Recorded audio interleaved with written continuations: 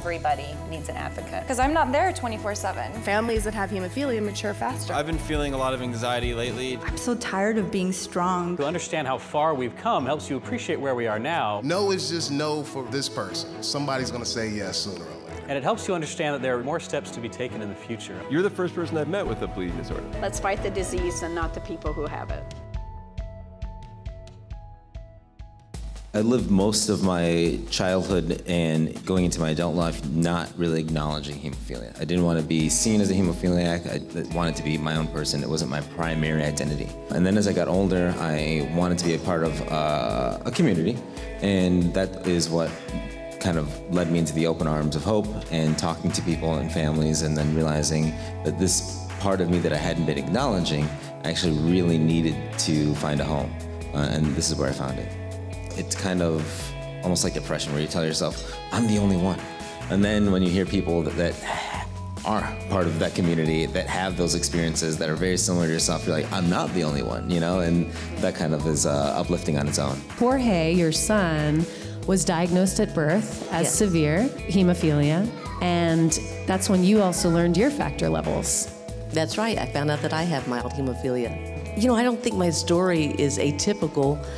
Having mild hemophilia, I didn't have a lot of experiences of bleeding, but then when you get a label to it and you look back, oh, that isn't normal to have a menstrual period last for 45 days, or to have a tooth extraction and have the tea bag in your mouth for days because you can't stop bleeding. The amount of loss and devastation in our community it's felt by thousands.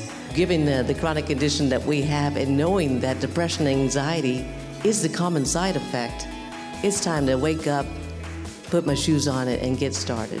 Gut Monkey is an experiential education company. That means that we design and deliver programs that are really created to look at specific behaviors and how we might change those, think about those, play with those a little bit. We had folks who were in their 20s all the way through a gentleman who was 70.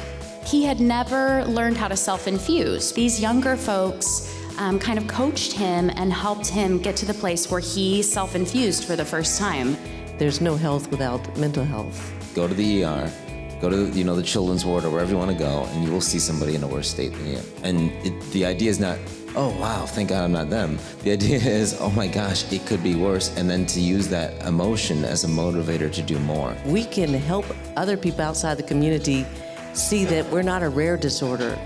That is something that we're experiencing, but we're humans working with adversity. And in our case, it just happens to be a chronic condition. If we just make it normal to talk about depression, we can say things like, I get it, you're about to go hide. Let's figure this out.